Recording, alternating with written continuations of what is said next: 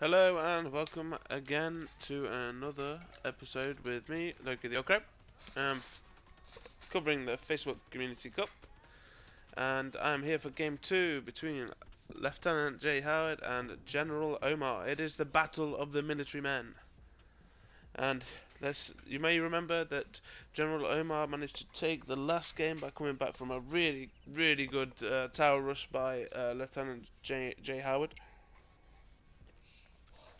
General Omar was Goths, and Lieutenant J. Howard was Teutons.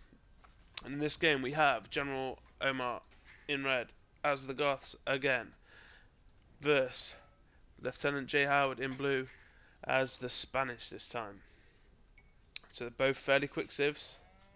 Well, I say fairly quick civs, what I mean is they want to be fairly quick. They want to be in Castle Age as soon as possible.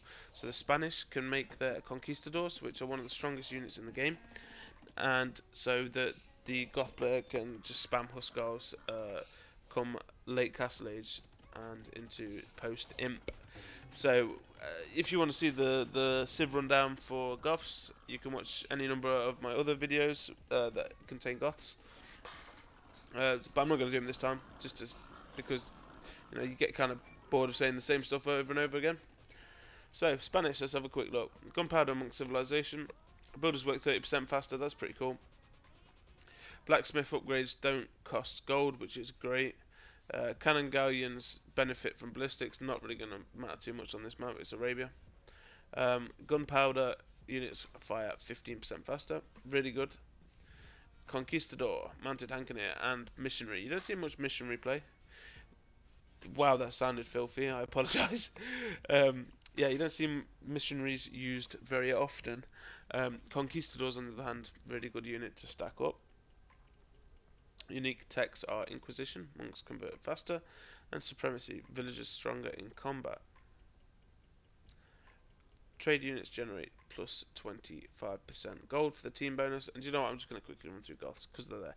Infantry civilization, infantry cost minus 20% in dark, minus 25% feudal, minus 30 in castle, minus 35 in imperial. Infantry attack plus 1 versus buildings per age, starting from feudal age. Villagers plus 5 attack versus wild boar. Hunters carry plus 15 meat. Looms free. 10 pop extra in Imperial Age. That will help with the spam. Anarchy and Fusion are your unique techs. And Skull is your unique unit. Barracks work 20% faster. And as stated on previous games, they get a lot of buffs to their barracks. You add in perfusion. They work 100% faster. So there's a little bit of a scrap going on over here by the scouts. Blue got the better of the engagement as the Spanish. People getting housed left, right, and centre here. I think it's Howard that got housed that time. Maybe not so much for Red. He's got a quick wall up anyway. Is this Green Arabia? Yeah, it is. Yeah. Omar again with his outside ball. Loves to drop an outside ball, whereas Howard generally drops it right where you need to drop it, which is under the TC. Didn't matter too much last time from Red, although he was slow off the blocks. that was an incredible ball up. It was like the Benny Hill, madness, absolute madness, and it's miles away. But hey, he doesn't need perfect balls. He wins games without perfect ball laws. Perfect ball laws are for nerds. You heard it at first. It's from the general. You can't lie. Blue was quite high in score there against him, but then he researched feudal. Kind of stilts it a little bit. Red's going to be in feudal first. No stone there for blue, so it doesn't look like he's going to do a tower rush this time. Building round. Oh. Round his resources, that's a good idea. Slowly building up. Oh, it looks like he's going to stone actually. Not as heavy as he did previously. Red, no sight of stone yet. Market going down. He's going to build blacksmith. Blacksmith's going down. It looks like he's going fast castle. Both players are probably going to go fast castle. market and blacksmith. They're going for the naked fast castle. That means basically neither of them are going to produce units. They're going to build like 2 villages each in the feudal age and then go up. Red is lightning. He's gone up in lightning fashion. He's looking to release that Goth or Skull spam. Only just getting his feudal age ecotechs with what's the first one for lumbercat? Double bitted axe? Bitted axe? Can't remember. He just researched that anyway. That's gonna bug me now. I need to know. So, I'm very sorry. It's very sorry to the viewer. Indulge me for a second there. I just need to know. Double bitted axe, yeah. Okay. You'd think I should know this after playing for many hours on this game. Let's see what Red's going to do with his castle age. He's going to get his second TC down next to his stone and next to his wood. That wood's going to be used to produce farms. And that stone's going to be used to produce castles. And also that was going to be used to produce more and more barracks. Gone for spears. And militia. Interesting. Not sure why you'd build militia at this point in the game anyway. One of each. He's built some spears. I know why you build spears, because Spanish and their castle age, they can produce knights effectively and then into conks. What blue really needs to do is, I see what he's doing there. But that's ultimately going to take away from the time that you're going to have to build a castle. You've got a market, granted. Let's have a look at your resources. 1,000 food. It could go fast imp. If you really wanted to, you could go fast imp. Is he going to go to fast imp though? Surely not. Is he? He's waiting for 50 gold. Maybe he's not. He's producing villages, but he's keeping his food above. Oh no, he kept his food above 1,000. Like he was going to go imp. He's not. He's got the resources. Why isn't he going up to him? Go up to him. May as well. You're not really being hassled. That's a scout. Is he going to overreact and build tons of military units? No. Is interesting. Very interesting. Could have gone up there.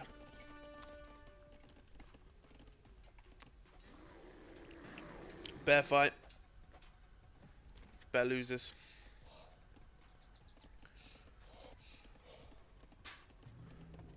Decided not to go up. He's getting some upgrades, but he's not got any. No, that's red. Red's getting upgrades. Turning his spears into pikes. Blue no longer able to just go up into Imperial now. You may regret that. If you have the resources, you're better off using them. They're no good in the bank. Don't take that as life advice. Red, obviously, a far cry from going up to feudal. Neither of them really building up much of an army. We've got a few archers coming in from Spaniards, and a few spearmen from Red, but nothing offensive just yet.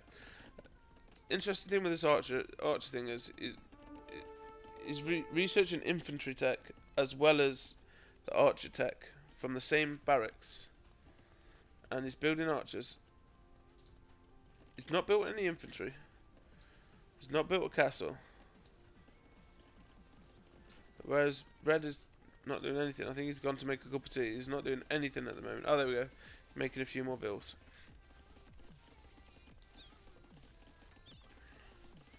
It's very interesting indeed. You'd have thought Blue would have put down a castle by now. And you really need to start building them conks, because as soon as the skulls get to that critical mass, that area where they can just absolutely explode and there's not really much you can do about it, that's coming quickly as well. He's floating tons of gold. Just needs to pull that food up and get into imp, get all his upgrades. He's starting to get his infantry upgrades now, his armor, his attack. Blue looks like he's getting monk techs.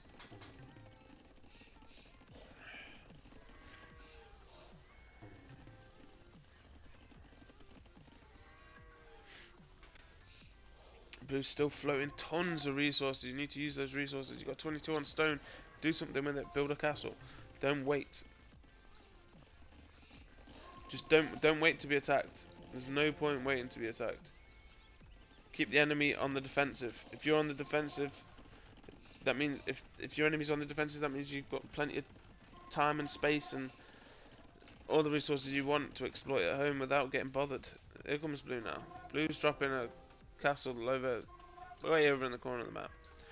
That would have been much more useful here or just anywhere forward, or even at home. No, home really. I bet you haven't built one at home. Yeah, town centres are really spaced out, which means that it's very hard to cover them with just one castle. I'd have put the castle like here, probably. The archers with Huskarls. Those few Huskarls will absolutely ravage those archers. That massive archers is dying quicker than you could say blink. Okay, not much quicker, not much slower, but that was, yeah. And Blue's in the face of that is creating more archers. He needs to be creating conquistadors. It's the only thing that Scorpion's onagers will deliver him from this. But I think Blue may capitulate to this. He'll see this, realise that his archers aren't doing anything to them. I'm probably going to call the Siege. His villagers get murdered there.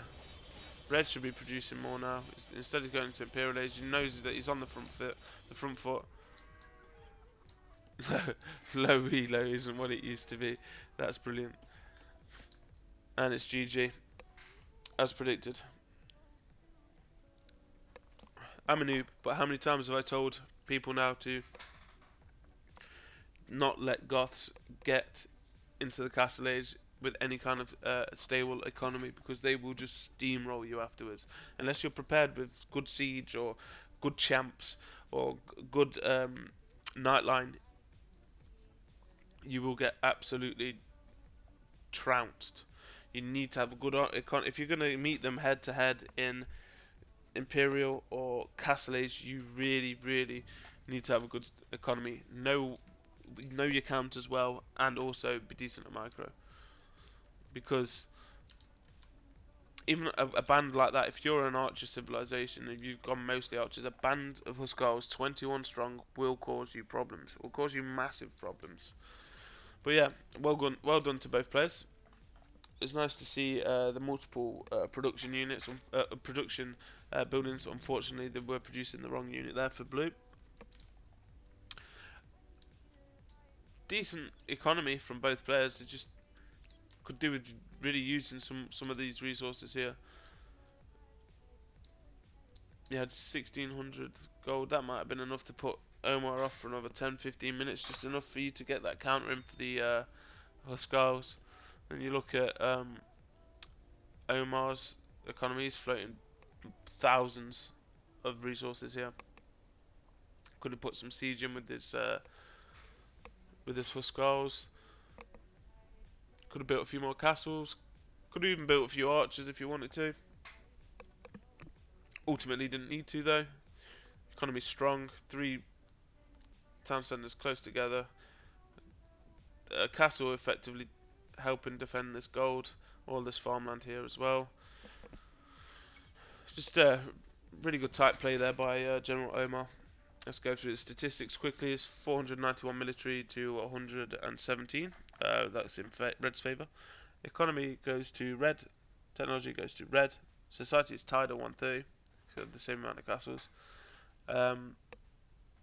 Total score goes to Red by less than 2,000. It's like 1,400, 1,500. Units killed 29 to units lost, for, which is 9 for General Omar. That's good KD. What's that, like 3? Yeah, it's like 3 plus. Buildings raised 6-1. Largest army, very close. Blue takes it with 38, but Red was close behind with 36. Food collected 12,000 for Red, 10,000 for Blue. That's significant that early in the game. Wood collected 11,000 to 9,200 213. Apologies, I'm not a mathematician, nor am I a linguist, apparently. Stone collected 2326 to 3150, and gold collected is probably significant there. Red takes that by 2600. Feudal Age is taken by red by 24 seconds, and a whole 2 minutes 30 seconds in Castle Age. That's significant. There was no real early aggression there for blue, so I'm not sure what happened there. Magpie explored is 93 for blue, and he carries that. Research count is double. Red is double of blues. Red carrying it with 22 research count. Society 1 castle each. 4 relics for General Omar. That could be, yeah, look at the, it's like 1,000, 1,500-ish extra. That largely plays for the discrepancy. There's an extra 1,000 in there, but that's the society. That's society done. But General Omar taking 101. Villagers are pretty much similar. You can see blue never really gets off the mark with the military. When he does make the military, unfortunately, he makes the wrong units and Huskars counter and kill them. Not much he can do there. Would like to have seen blue try and play on a little bit. He would have been caused some problems definitely by the Huskars, but I'd like to have seen General Omar try and build up to that wave, see how Howard did. That would have been good. But GG to both players. General Omar through to the next round. Congratulations. Would like to see you both repeat this again, maybe compete again. Thank you very much, and goodbye.